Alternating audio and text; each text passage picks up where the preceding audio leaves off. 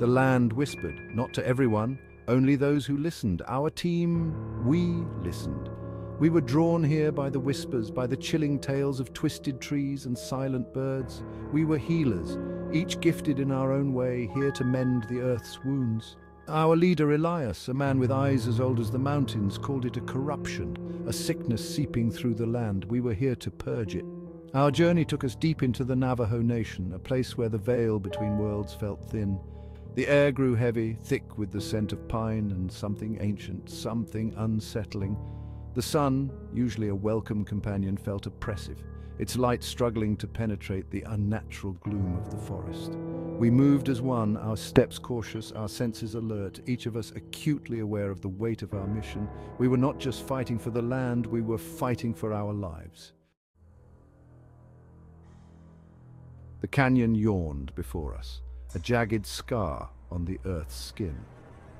The air here felt different, colder, heavier. The whispers intensified, morphing into guttural chants that echoed off the canyon walls. The remnants of a fire smoldered in the center of a clearing, the air thick with the acrid smell of burnt offerings. Strange symbols etched into the canyon walls, pulsed with an eerie inner light. This place held power, a dark power that sent shivers down my spine. Hopi as Hopi, this place.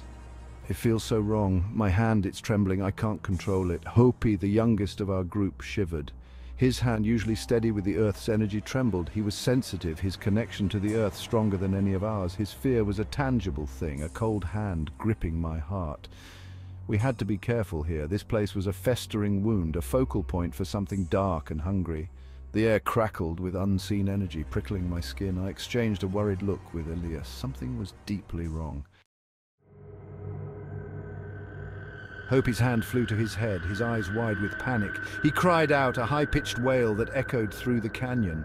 His normally vibrant aura flickered, a flame fighting against a suffocating darkness. His terror seeped into me, a cold dread that settled in the pit of my stomach. Older woman, as older woman. Elias, help him, he's in pain. Elias moved swiftly to his side, his weathered face etched with concern. He pressed his hand against Hopi's forehead, his brow furrowing as he sensed the unseen battle raging within his mind. Elias, as narrator. Damn it! I warned you all about the dangers of this place, about the entities that fed on fear and despair. It seems they're already upon us. Hopi whimpered, his body trembling uncontrollably. The entity was gaining ground, its tendrils of darkness wrapping around his mind, squeezing the light from his soul. A blood-curdling shriek ripped through the silence. Hopi's eyes, now vacant and black as night, stared through me.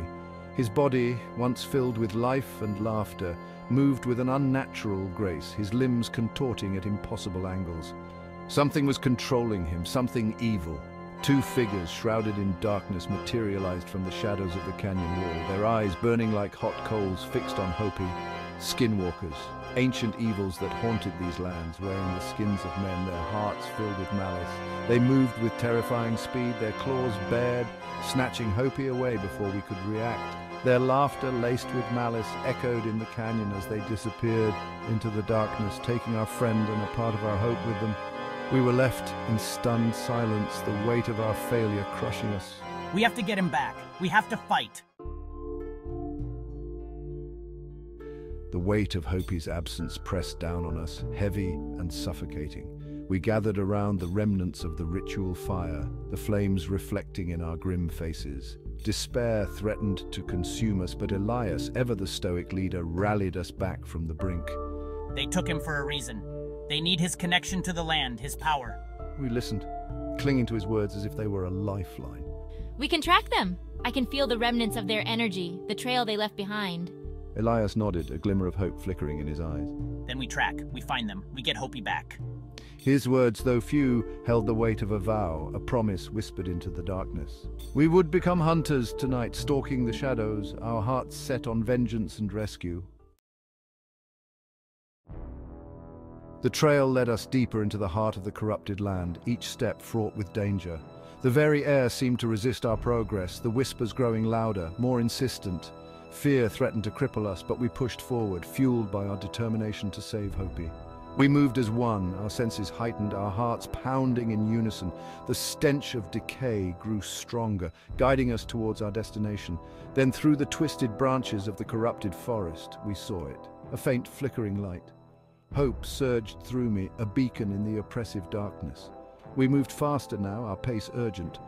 The light led us to a cave hidden behind a veil of cascading water. The mouth of the cave pulsed with an unnatural energy, a sickly green light spilling out into the night. This was their lair, a place of power and evil. We had found them. Now we had to take him back.